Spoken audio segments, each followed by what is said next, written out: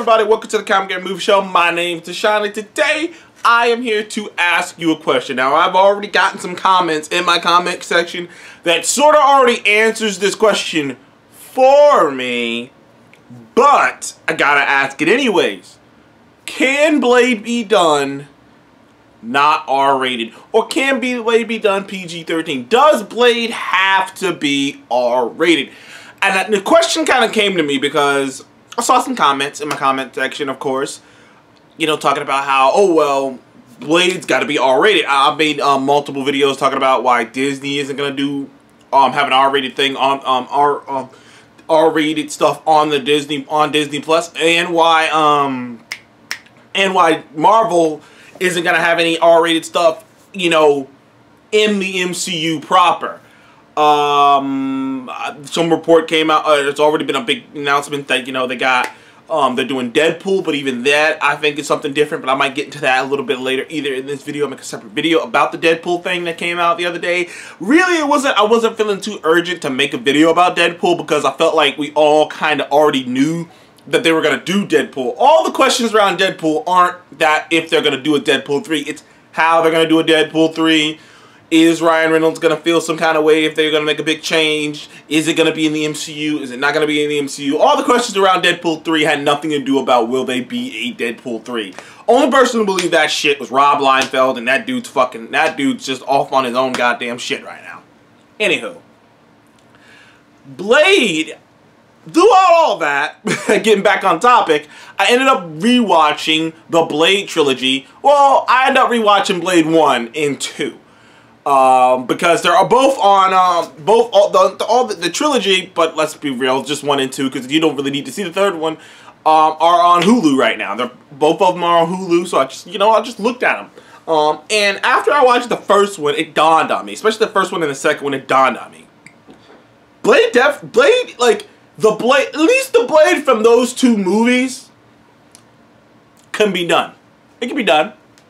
Like I was watching it, I was like, you know what? This totally could be done PG-13, like borderline PG-14, like PG-14, like about, you know, like I'm trying to remember which shows, like you know, this could be done PG-13 or borderline PG-14 or whatever, like on the cusp of R-rated. Because when I looked at that movie, I realized that the reason Blade was rated R had little to do with actual things that were important to the movie. Outside of the blood rave, it wasn't really, like, there was never any other scenes in the movie that the brutalness, that the visceral violence was like, well, okay, not that the violence is important. My bad. Let me start to say this. The things that you could take out to make it PG-13 could be taken out. For instance, you don't have to have vampires drinking people and the blood just squirting all over the place and like this bloodiness. You know, you don't really need all of that.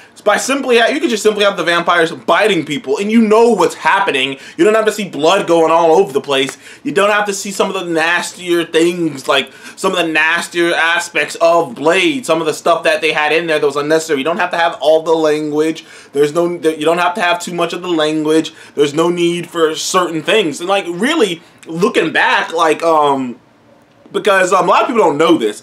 And I don't want to be the guy to educate people, and I'll sort of educate people on this. Like the rating system has evolved over the years, right? Like Indiana Jones is considered a PG-13 movie, but Indiana Jones wasn't always considered a PG-13 movie. Like no, my bad. I think it's either the other way or the way I just said it. It's either Indiana Jones would have been considered an R-rated movie today, but back then it was considered PG-13, or it's the other way around. I can't remember which one it is. I think it would have been considered like not good for kids to watch, but now today it's okay. Because even watching Indiana Jones, I was like, there's some pretty violent things in there. I mean, a dude's head just melts off. But I digress. Like I said, Indiana Jones, like, that would have been considered something different as well. And like the system has evolved over time. Like I've often talked to Seth about this, how America, we are okay with violence and blood and guts. We're okay with violence. We're okay with violence and things of that nature. What we're not okay with is sex and language. Because those are the things that get a lot of movies into the rated R territory. Is sex and language. You know, how many times you can say the F-bomb or curse that many times. Like, you can say damn in a movie as much as you want to. Like, you can say damn, you can say, there are certain words that just, they don't. You can say, motherfucker. It's fucker. Like, words like fuck and, shit. No, you can say shit. You can say shit. There are certain words you can say that you can get away with, but there are other words you just, you know, that bumps it up to an R rating. But looking at the Blade movies, there aren't any explicit sex scenes in those movies. A lot, like I said, a lot of the violent scenes. And the most important bit is that when Blade kills a vampire, they turn into dust.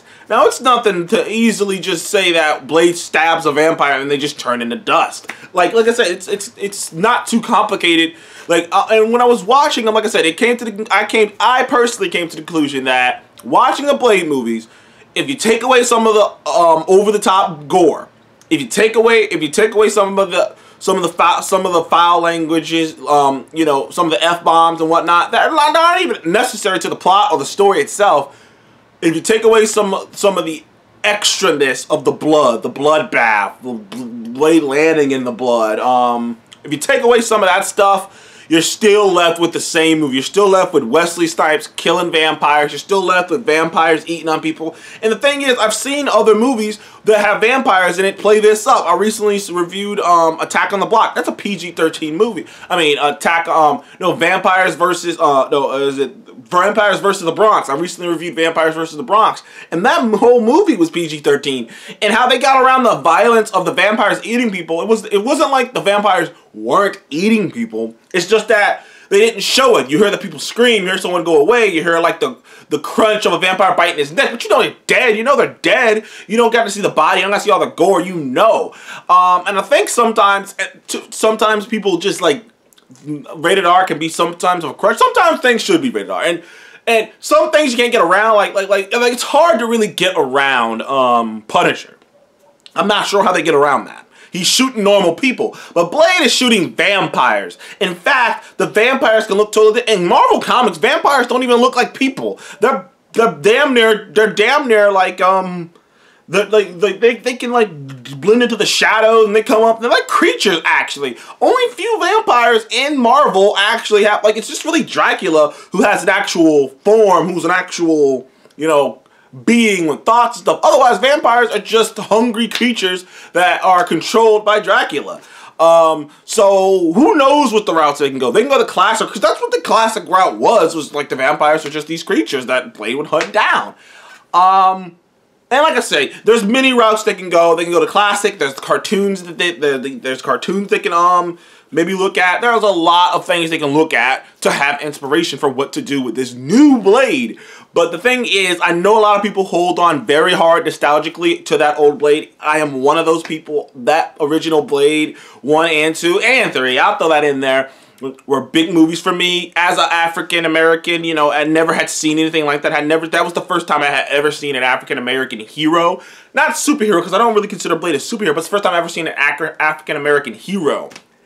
But aside from that aspect, it was the first time I had ever seen, because I hadn't watched Buffy or anything like that. I hadn't watched Buffy. Supernatural hadn't been out yet. It was the first time I didn't really know anything about Aliens or Terminator. It was the first time I had ever watched a movie, a horror movie, a movie that felt like it was a horror movie, but there was a hero who was more badass than the horror creatures. You know what I mean? Like it was awesome. It's why I kind of took to Van Helsing too with Hugh Jackman, because I just love that concept. I really fell in love with that concept. That's why I ended up loving Buffy. The concept of like these creatures that in their own movies would be the most scary, you know, intimidating thing, but here's this hero who's scary to them. And Blade really did that for me. It hit those vibes, and I know everyone has a nostalgic hook on those movies. It's the same thing with the Spider-Man movies.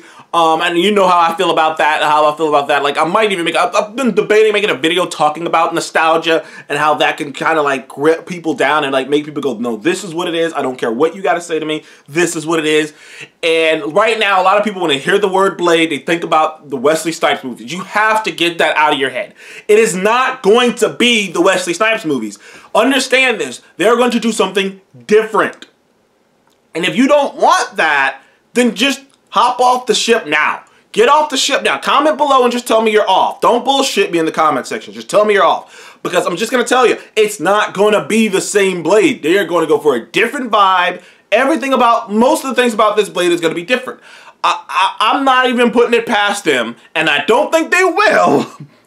I'm not putting it past them that they give him a fucking laser sword. Like just to be different. Like in the MCU, if MCU Spider-Man is any indication of anything, Marvel will go out of their way. Like, I can't wait to see what they do with the X-Men and whatnot, but they're going to go out of their way to make their version of their characters unique and different. And that is what's going to happen with Blade. So thank you guys for joining the Comic Game Movie Show. And comment below, do you think Blade has to be rated R?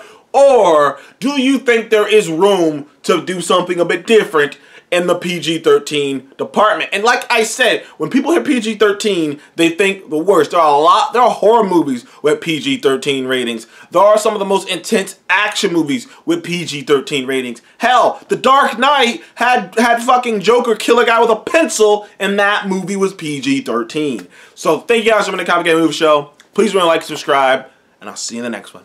Goodbye.